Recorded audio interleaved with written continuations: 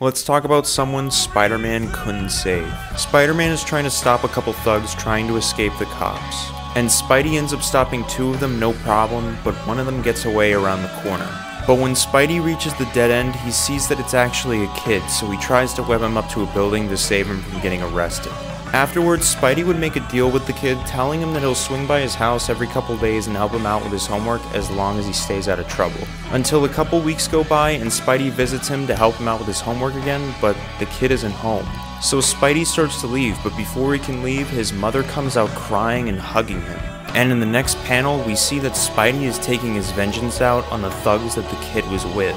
And after Spidey takes them down and leaves them for the cops, we find out that the thugs actually went back and killed the kid, with Spidey just on the rooftop crying endlessly.